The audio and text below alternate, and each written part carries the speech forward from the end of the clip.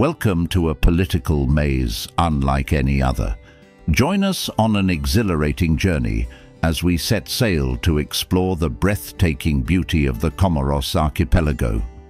Located in the waters of the Indian Ocean, these enchanting islands hold within them a world of wonder and intrigue. In the picturesque archipelago of the Comoros, a political secret awaits. The Comoros is an archipelago of volcanic islands located off the southeastern coast of Africa to the northeast of Mozambique in the Indian Ocean. The archipelago consists of 4 major islands: Ngazidja, Mwali, Ndzouani, and Mayotte. Mayotte is part of the capital, and the largest city is Moroni, located on the island of Ngazidja. The total land area of the islands is around 2,235 square kilometers, or 863 square miles. This makes the Comoros one of the smallest countries in the continent of Africa. The topography is rugged, featuring volcanic mountains, craters, and narrow coastal regions. The highest peak is the active volcano Karthala, reaching 7,746 feet in elevation on the island of Ngazidja. Due to the volcanic origins, the country has very fertile soil that supports tropical crops like vanilla, cloves, perfume plants, and core nuts. However, the nascent agricultural sector faces challenges like a lack of technology and vulnerable infrastructure. Expanding sustainable farming is a priority for the government. The first inhabitants of the islands were Bantu-speaking settlers, who likely arrived by boat from Southeast Asia in the 6th century AD. The Comoros takes its name from the Arabic word for moon, Qamar. Arab traders may have named the islands due to the crescent shape of the major island of Grande Comore. Over the following centuries, the Comoros were visited by a wide variety of traders from Africa, Arabia, Persia, and as far east as Indonesia. The islands provided food and fresh water for sailors making the long journey across the Indian Ocean. In 1505, the Portuguese became the first Europeans to land in the Comoros. As the archipelago was not valuable to the Portuguese, they did little to exert control over the islands. It wasn't until the early 19th century that France gained a foothold and established Mayotte as a colony. In 1886, France placed the other 3 major islands under colonial rule. The Comoros remained under French control until 1975, when the islands declared independence as the Federal Islamic Republic of the Comoros. Though independent, political instability and coups have continued up until today. Comoros history has been shaped by its location and the endless arrival of foreign traders, settlers, and empires. Today, it continues working to forge its own national identity amidst political tensions. This small archipelago has witnessed over a millennium of Indian Ocean interactions. As of 2022, the World Bank estimates the total population of the Comoros is around 836,000 inhabitants. This ranks the Comoros as one of the least populated countries in the world. Around 99% of Comorians are of mixed Malayo-Indonesian and East African descent and are termed Neo-Africans. Though intermixed, Comorian culture is more influenced by Africa than Indonesia. The predominant religion practiced in the Comoros is Sunni Islam, followed by about 98% of the population. This is due to extensive intermarriage with Muslim Arab and Persian traders stretching back over many centuries. Though Arabic scripts were used historically, in recent times most writing has been done using Latin script.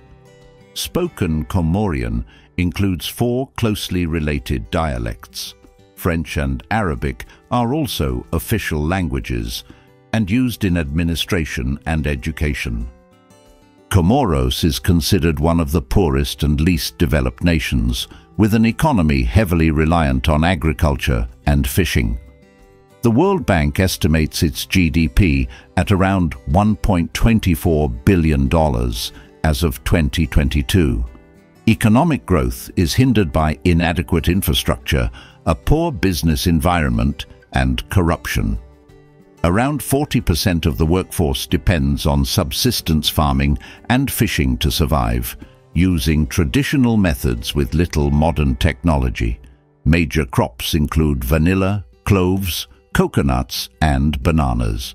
The volcanic soil and warm climate facilitate agriculture, though crops are also threatened by cyclones. Unemployment remains high in the Comoros, with the World Bank estimating over 9% as of 2022. With limited economic prospects, many skilled workers and educated youth seek opportunities abroad. Remittances from the diaspora contribute about 10% to the GDP. The government relies on import duties, taxes on agriculture, tourism, and foreign aid from nations like France and the IMF to remain solvent and pursue development projects. However, the informal sector makes up a large portion of the economy. While the recent discovery of offshore oil and gas deposits could bring an economic windfall decades from now, Comoros today remains reliant on subsistence crops, fishing, volatile commodities like vanilla, and remittances from citizens abroad to stay afloat. Expanding infrastructure, improving education, and governance reform are vital to transforming fortunes long-term. Comoros operates as a federal republic with a president as the head of state and government. The presidency rotates among the islands, Grande Comore, Moheli, and Ndzouani, ensuring equal representation and power sharing among them. Each president serves a single term of 5 years. While the individual islands have a degree of autonomy, with their own local governments managing local affairs, the union government oversees key aspects such as defense, foreign policy, and finances. This structure aims to balance centralized authority with regional autonomy. The rotating presidency is a distinctive feature of Comorian politics. It was introduced to ensure equal representation among the islands and prevent dominance by any single island over the others. This rotation system is designed to promote inclusivity and fair distribution of power. Political parties play a significant role in Comorian politics, but the country has experienced challenges including coup attempts, political instability, and power struggles. These challenges have, at times, hindered the smooth functioning of the government and impacted the nation's development. This political structure, with its rotation of presidency among the islands, and a blend of centralized and decentralized governance, aims to maintain unity while respecting the unique identities and autonomy of each island within the Comoros archipelago.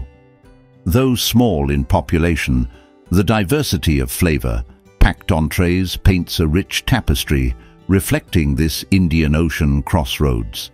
Here are some dishes: langouste, vanille, showcasing the French influence. This dish takes delicate lobster tail, batters it up with vanilla accents, then fries it until crispy, golden and succulent for a sweet and savory surf treat. Mishakiki is a popular dish in Comoros made from skewered meat, often beef or sometimes chicken, marinated in a blend of spices and grilled over charcoal or an open flame. The marinade typically includes ingredients like garlic, ginger, chili peppers, and various spices that give it a flavorful and aromatic taste. Pilau is a rice dish that's commonly prepared in the Comoros Islands. It's a one-pot meal made by cooking rice with various ingredients such as meat, usually chicken or beef, vegetables like carrots and peas, and a blend of spices including cinnamon, cloves, and sometimes cardamom. The rice is typically cooked in a broth or stock infused with these spices, resulting in a flavorful and aromatic dish. Le mezzo-lola is a traditional Comorian dish that consists of fish cooked in a rich coconut sauce. The fish is often simmered in a sauce made from coconut milk, onions, tomatoes, and a variety of spices and herbs, which can include garlic, ginger, chili peppers, and coriander. The combination of flavors creates a creamy and savory dish that is typically served with rice or bread. If you enjoyed this video on Comoros, you'll love this next one.